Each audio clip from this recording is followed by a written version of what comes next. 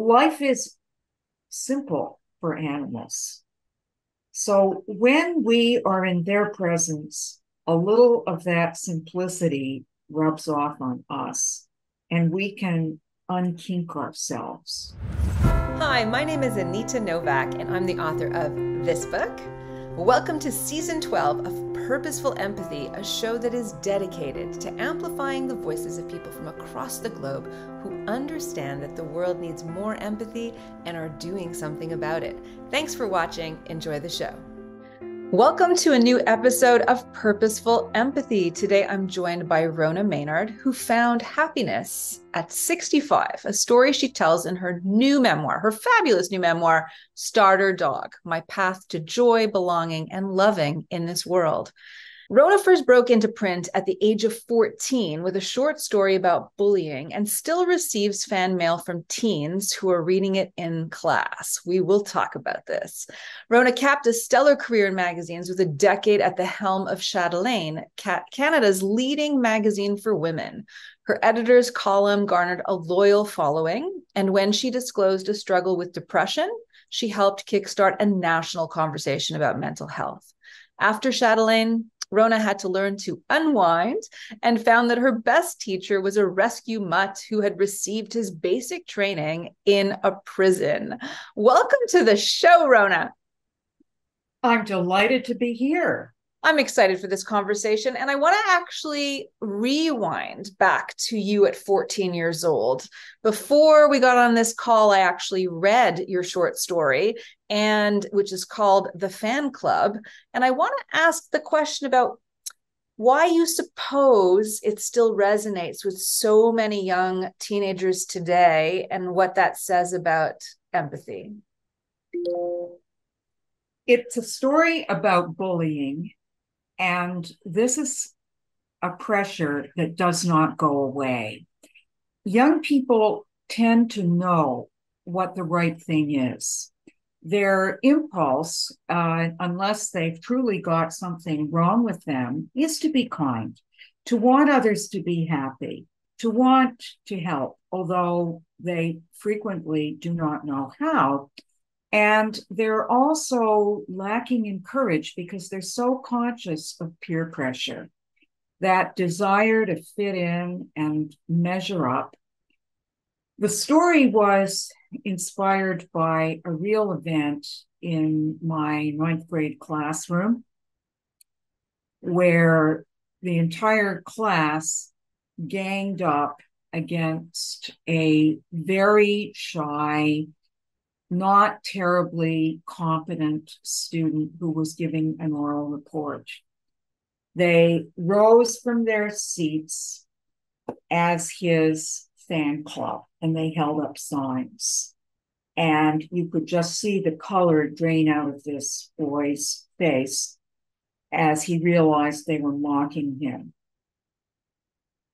And I did not stand up, but I did not defend him either. And the teacher did not defend him. The teacher did nothing. I was very troubled by the incident and used it as the basis of a story in which the stand-in for me actually does get up and clap. She betrays her deepest principles. Well, we're going to include a link in the show notes so people can read it. There's also a set of questions that I came across that teachers and parents use with their teenagers to have a conversation. Anyways, I want to thank you for writing that. And you've continued to be a writer your whole life, and what a writer you are. Could I invite you, because from the get-go, in the opening page of your book, you have an author's note, and I'd love for you to read it so our listeners and viewers can kind of get a first sample about this book and be left on a cliffhanger and go out and buy it. I would be honored. You know what they say about dog books. The dog always dies in the end. Not this book. You can relax. When my senior dog leaps at squirrels like a puppy, I can almost believe he'll live forever. I'm a senior human, old enough to know better. Every story I tell, including this one, is to some degree about time and what it carries off. People I loved or used to be, animals who found the sunniest corners of places I called home. Every beginning holds the seed of an ending. But first, there will be marvels. The great astonishment that sweeps away the same old, same old. First, there will be fun. A year offers 525,600 minutes. You want more. It's only human. And yet, a minute fully lived can feel like all the time in the world. Let's take a walk with a very good boy. He can't wait to get started. Oh, okay. I love that. Why did you write this book? Who's it for? What do you want readers to get from it?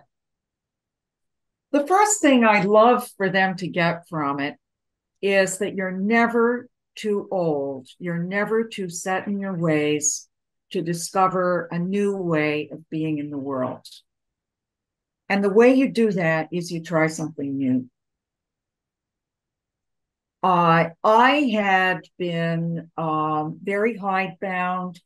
I was caught up in this way of life that is all about working and achieving and delivering your deliverables and meeting your metrics. And after I lost, pardon me, I didn't lose it. I left my big job at Chatelaine. I didn't have to measure up to anything. So how did I know whether I was doing a good job? Who was I? Who was I going to be? I could be a different person, but first I had to get a dog. So the book is really for people who feel stuck, who are looking for more, but it's a very agreeable book that will meet you where you are. And if you are simply a dog lover, it will take you back to those first moments when you fell delightfully in love with your dog. But you don't have to love dogs in order to relate to this book. I've been told that by reader after reader. Mm. So the book was published not too long ago. Is there a postscript that you would add now? Well, I would love it if people would consider adopting a dog at 65 or later, because I have heard of far too many people who think that dogs are only for families with young kids or folks who can go out running with their dog, super active people. And this is just not the case. I used to believe all that stuff myself. Well, I love the fact that it was your husband that gave you the nudge and that you kind of came around to where it's like, how often does my husband give me bad advice or make a bad suggestion? Almost never. And I mean, he can take a little bit of credit. No. Oh, he can really take a lot of credit. And the other thing I need to emphasize is that I've been married a long time, more than 50 years, and I have learned a thing or two about keeping a marriage alive. And one of the most important things is if somebody has a dream, if one of you has a dream that's very important, if one of you is just yearning for something, and that desire is very strong, don't trample it. Mm. See if you can meet your partner and give it a go. Now, if I had said, there's no way I'm having a dog in the house, and in the book, I explain what all those reasons are, where one couldn't possibly have a dog, he would have forgiven me. He wouldn't have held it against me, but there would have been this little nagging regret. Mm-hmm. And I have this concept of the someday file. The someday file is that mental box in which we put all those things that we're kind of sort of hoping to make our own someday.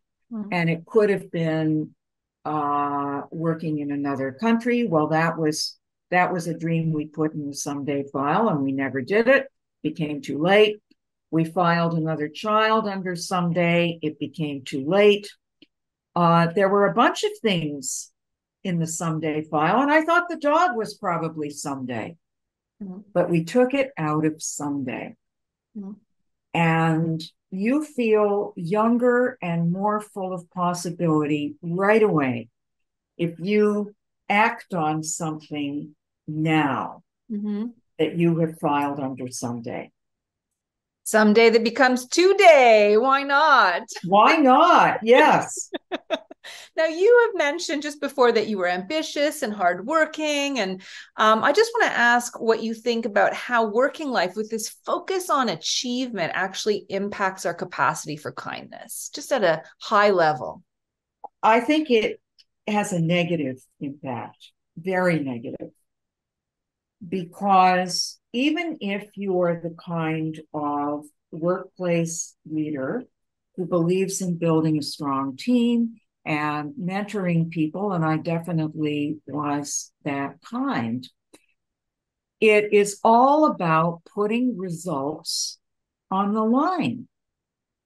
And you stand and fall by what you actually accomplished today. The hardest thing to do is nothing.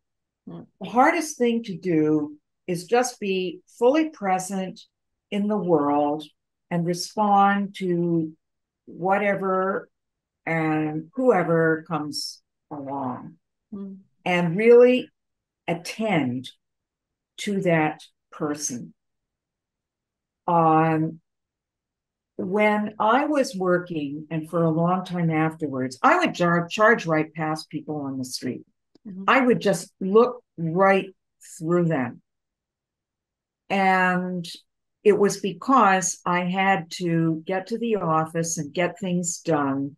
And unless you were standing in my door or sending me an email, or demanding that something be done right away, I didn't notice. So I think that working life blunts our capacity to see and hear one another, because there isn't going to be any tangible result from most of these interactions and conversations. It's not going to put anything on the bottom line. Gosh, you just brought up a really big memory for me. This is like 20 plus years ago. I was getting over a very big breakup and I wanted to go away on a vacation, and it was on a whim that nobody could go. And I was like, I'll go by myself. So I spent a week. I don't even remember where it was, somewhere in the Caribbean, I think maybe the Dominican. And I was on a beach, and there was a photo shoot, probably for a magazine, like with, the reflectors and the bikini wearing model and the seamless paper. Yes. All of that. And I was watching the shoot and I was thinking to myself, I was like, I'm never going to be younger than I am today. I'm going to be really bold, and I'm going to go over to the photographer and I'm going to ask whether or not he could take 2 minutes of shots of me and send them to me. And it was a German photographer, and I speak a bit of German. And he said, "Wir haben zu viel zu tun," which translates to, "I'm sorry, we're too busy. We have too much to do." And so he didn't do it. And I regret that so much. Well, I'm not surprised at all, because they're under a lot of pressure, and and it's hot, and they're worried about the makeup running, and all those tiny little things that happen on a photo shoot. Yeah, I mean, I certainly don't on a day, like on a practical level, don't harbor any ill feelings, but I think it just speaks to we're all rushing and we don't slow down enough to make eye contact and just to let people be seen. So I really appreciated that comment and yeah, that really aroused a memory for me. Um, Now, what about animals? What is it about them? And in your case, your dog, that unlocks empathy in us mere mortals? An animal comes into your home and it's a small, non-verbal, tender creature that needs care. Hmm. And whether it's a cat, a rabbit, a dog, or a hamster, that animal's life is in your hands. And your only goal for this creature, in my case, a dog, is to give it a good life. Mm-hmm. Casey came in and I just wanted him to be happy. And I just wanted him to have a good day and another good day after that. He is very sensitive to how we are feeling, as I think most dogs are. And some people will tell you that cats are. Mm-hmm. There's a whole way of relating to an animal that is without words. And it is all through your senses. You can put your hand on your dog's belly as he sleeps, and your hand will go gently up and down, and you will feel the beauty of an animal's regular breath. You can also do this with your cat, and you'll get purring too. And it's very calming. Life is simple for animals. So when we are in their presence, a little of that simplicity rubs off on us and we can unkink ourselves. Beautiful. I'm going to invite anybody watching on YouTube right now who has the experience of interfacing it, connecting with a pet at home, to share in a comment something that happened to them that might lift our spirits to read. So feel free to add those comments. That would be fun. And some people get this going with a horse as well. Oh yeah, I had equine coaching for the first time last fall, and it was revolutionary to me. I had no idea how empathic horses were. I mean, it was really transformational. So yeah. And cats too. I grew up with a cat, even though I was allergic to a cat. My parents brought a cat into the house, and then the cat had a litter of 4 kittens. My mom took us out from school to watch the birth. She thought it was so important. And our cat was super independent, as like a lot of cats are, but would undoubtedly find us when we were having a cry fest. And as teenage daughters in the house, there were many of those. Hey there, I don't mean to interrupt a fabulous conversation. I just want to draw your attention to the fact that there are so many other great conversations on my YouTube channel. Over 120 episodes with already 25,000 views, completely organic. Thanks to you, my listeners, viewers, watchers. Please subscribe. The world needs more empathy, and you have a role to play. I'm curious to get your feedback on something. I interviewed a researcher in the UK that studies touch and has just written a book about touch, and was the lead researcher on a global touch survey, and spoke on the podcast about all of the physical and psychological and spiritual benefits that we get from just like touching each other. And it can be like non-sexual touch. All sorts of touch really matters to our health and well-being. And I asked him about technology, and he was saying that even robot dogs, if you pet them, provides a benefit to us.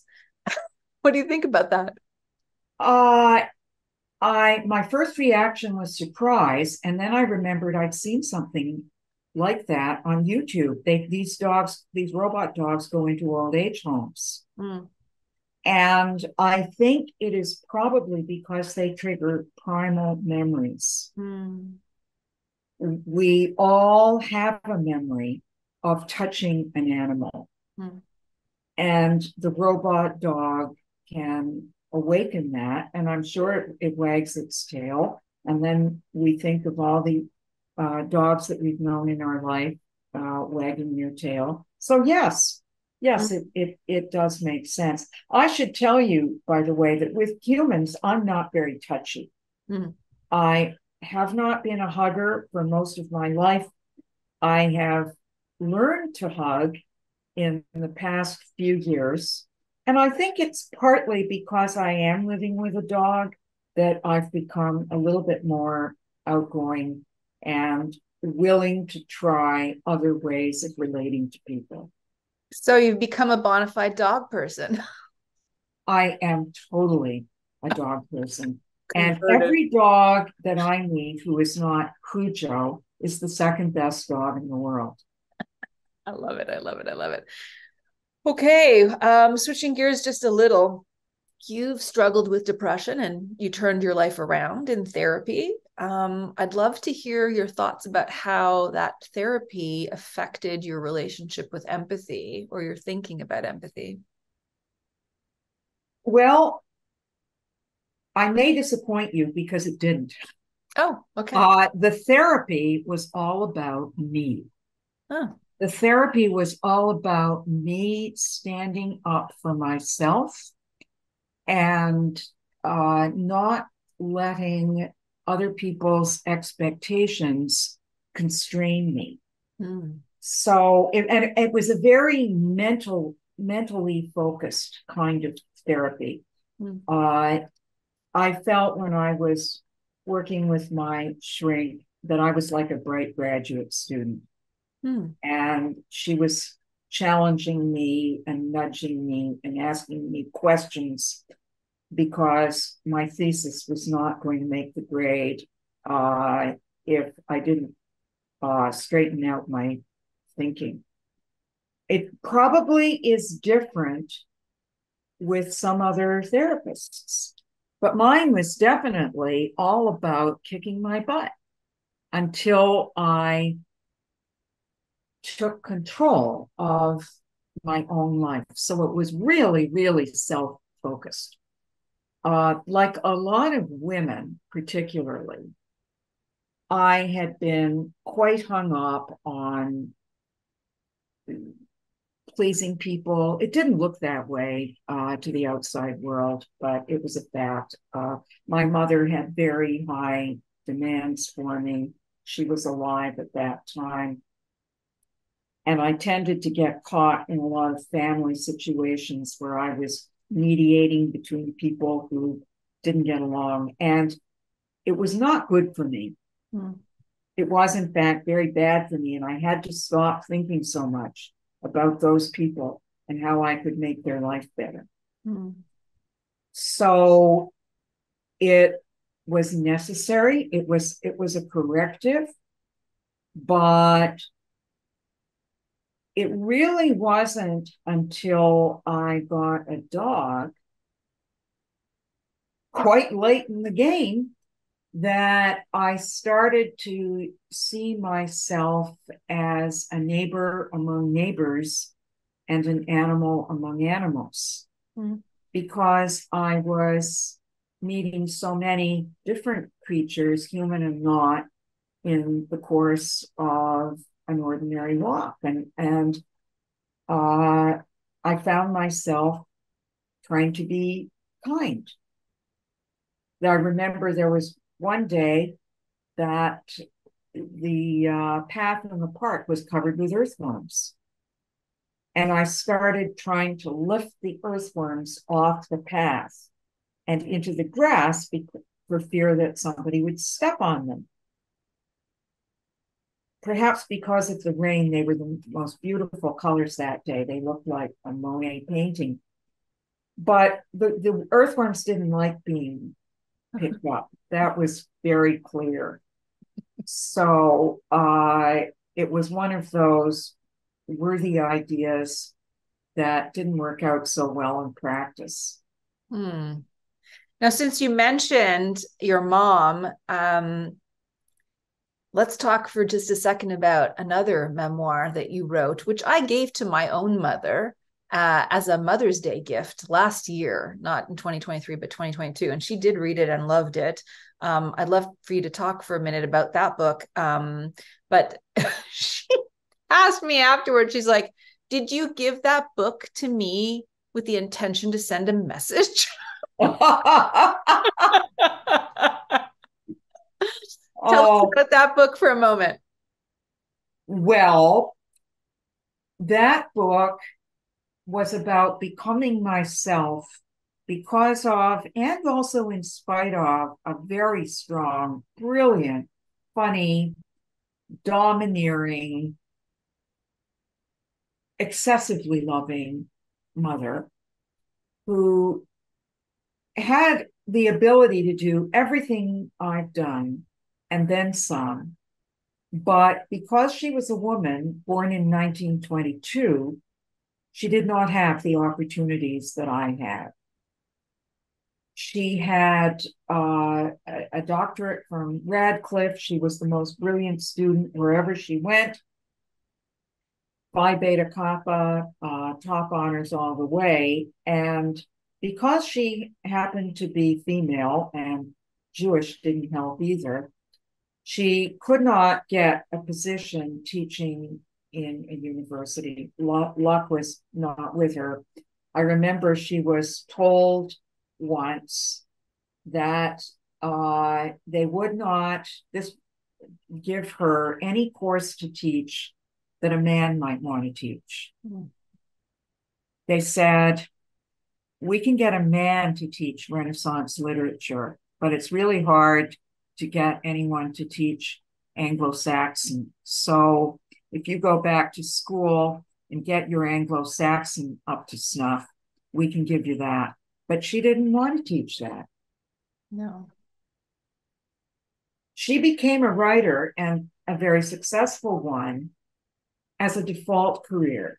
Hmm. And I don't think she ever got over the fact that she was passionate about teaching a subject matter expert, and she just couldn't get in the door.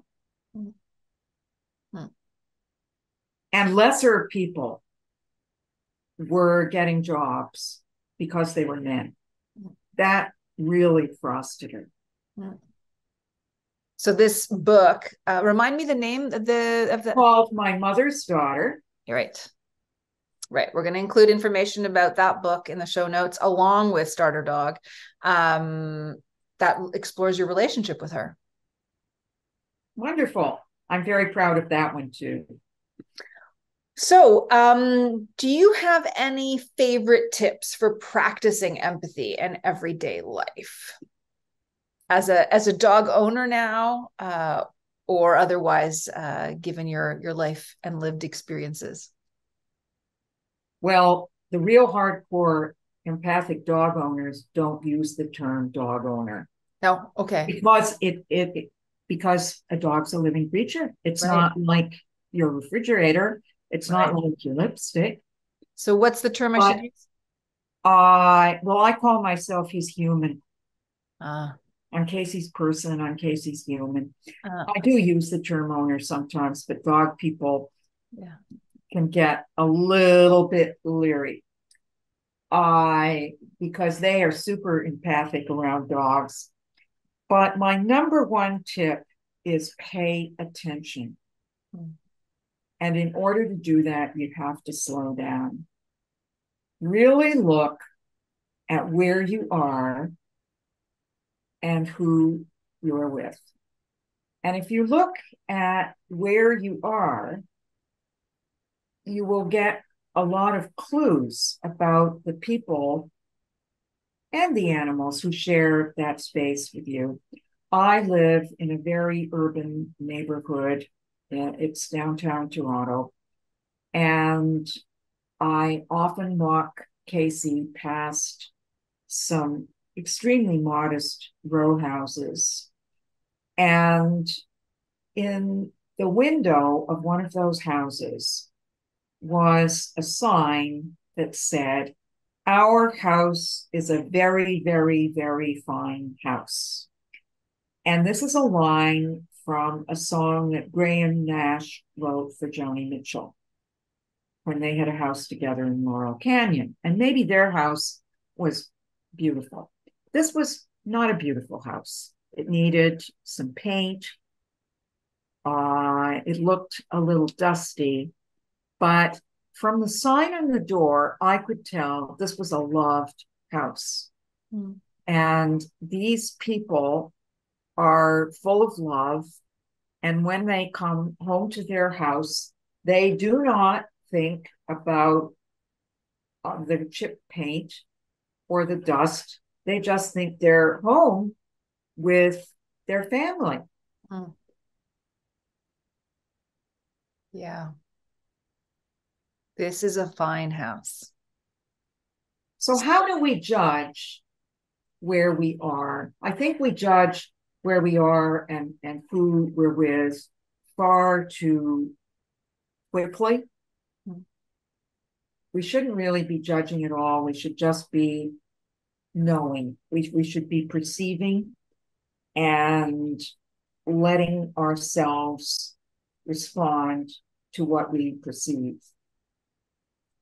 So knowing everything that you know now about what it means to live with a dog, would you tell your 20-something, 30-something, 40-something, 50-something at any point through your life to go out and do it? Not necessarily, because you've got to be ready for a dog. Mm. I would definitely say any time can be right. In fact, when Casey leaves us, although we'll probably be in our late 70s, I think we could handle another dog, a little dog. But a person who is very busy and preoccupied and doesn't want to slow down, doesn't want to make any modifications for a dog, is not ready. And we see dogs left at shelters because somebody's just tired of looking after them, or they're too old. They're not fun anymore. A dog is a relationship that is going to evolve over time. And although I have not been there yet with Casey, I know that when he gets old, it'll be like having a really old human in the house. If you have an old dog, you're paying for that old dog's medication, and you have to be around to care for a very fragile creature that you love. Now, when I was much younger, when I was in my 50s and working really hard, I hit on the idea that if we got a dog, I would be able to get out of the office faster. And I'd have a reason to get home, and I'd have this really beautiful dog to walk. And I didn't want a dog. I wanted a fashion accessory and an exercise machine. That's what I wanted. But while I was in this phase, Christmas was coming up, and my husband told me not to go in the garage. Uh-oh, I thought, he knows I want a dog.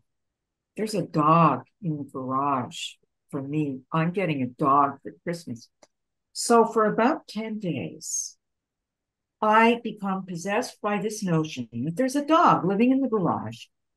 It doesn't even occur to me to ask, why do I not hear barking?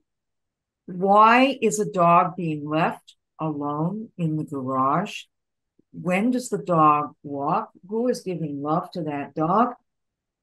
And Christmas morning came, and my husband went to the garage to get my present, and it was a neon sign with my name on it in the shape of my signature. It was absolutely a wonderful present, but I was a little bit deflated that it wasn't a dog. And yet, honestly, anyone who thinks you can leave a dog in a garage for 10 days does not deserve to have a dog. Love it. Love it. With our final few minutes, Rona, I love ending my conversations with guests on this note. If you can think of a time in your life when you were on the receiving end of empathy, what happened and what did that mean for you? Yes, I was in my first job and I had a wonderful mentor named acclaimed, who was an alcoholic in recovery. And she knew that I was very angry at my father for being an alcoholic.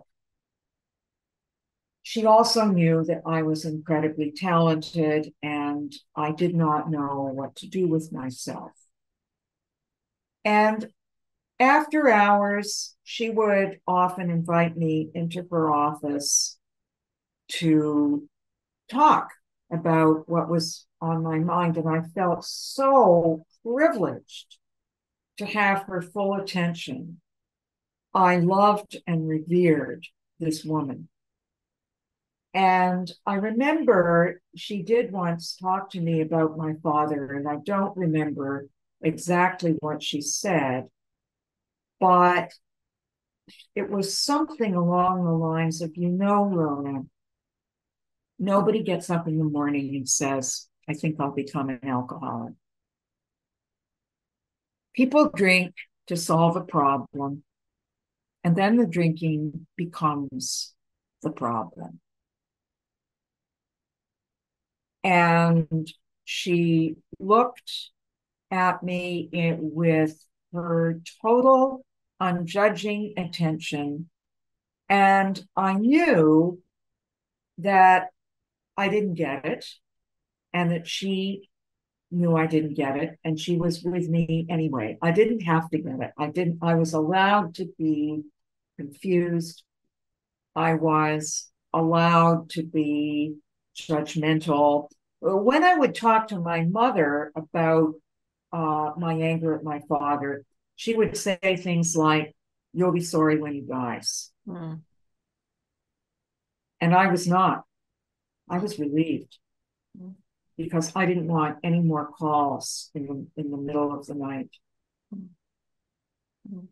But the capacity to make someone feel as if they're the most important person in your day is a true gift.